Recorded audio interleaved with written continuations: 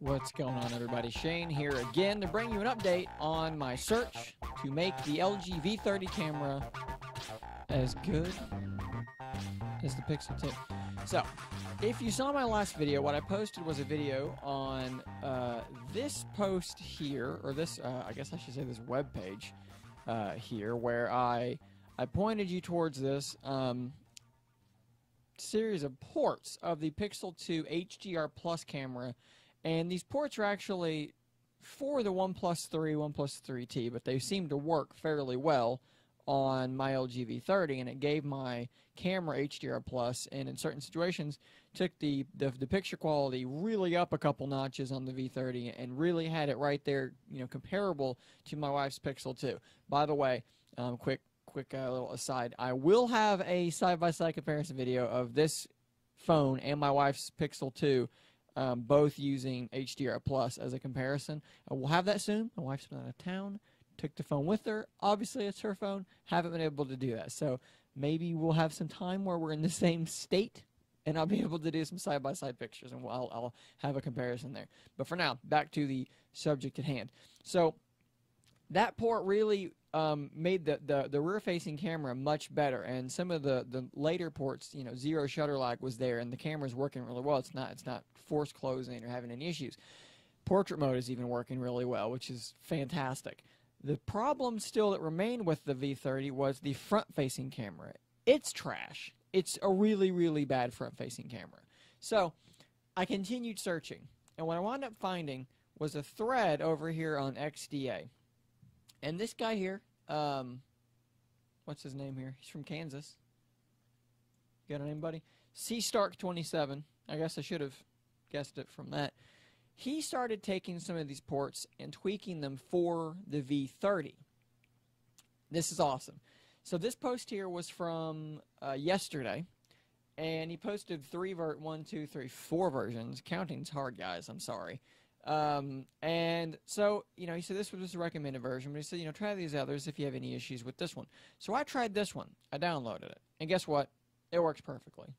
Unlike in my last video where you needed to configure things a certain way, this video, this version, you really don't. It's pretty much install it and you're off and running. And the beautiful thing about this is the front-facing camera now has HDR Plus, and it now has portrait mode. And boy howdy, if you remember from my last video, the difference HDR Plus makes in just regular shots, get ready to be excited about the front-facing camera. I'm so excited, I need to readjust how I'm setting. Excuse me. So, here we go. I'm going to show you a shot that I took minutes before I started recording this with the front-facing camera, and I'm going to show you the difference that it, in fact, does make. So, get ready to look at my ugly mug twice, picture-in-picture style. So this is a picture I took with the LG V30's built-in camera. I'm going to point out a few things to you. First off, it's kind of muddy. It's kind of washed out. If I zoom in on some of my wife's things back here, the map from Skyrim, I don't know what that city is called. City? Country. I don't know. Wasn't really into that game all that much. I'm sorry. Don't be mad at me. You can't even see it. It's all blurred out. It's gone. There's just not a lot of detail here, which is really not great. So then I used the front-facing camera on this port, not portrait mode, just HDR Plus enabled. And I don't think I really need to talk about this too much, but it's much clearer. You can see the individual hairs on my crappy, patchy beard. You can see the country in Skyrim. You can see much more detail in the background. I mean, this is just a far more colorful, more vibrant picture than before. I mean, granted, it did also flip it. It reversed the image, but still, much more detail. Now let's jump over to portrait mode, which, I mean, again, the comparison, when you go from this to this, are you kidding me? And guys, this is all in software, okay? And look, is it doing a perfect job of cutting out my my hair? No, it's not. But I bet if I didn't point that out, you probably wouldn't have noticed it, right? It's not all that noticeable. This hair up here kind of got fucked up.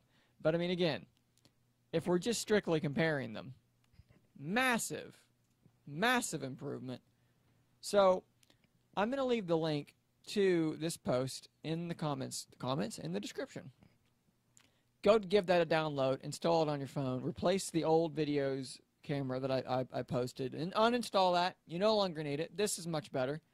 Install this one instead, and watch as your LG V30 takes one more step towards being just as good, maybe not, but close to as good as the Pixel 2 XL.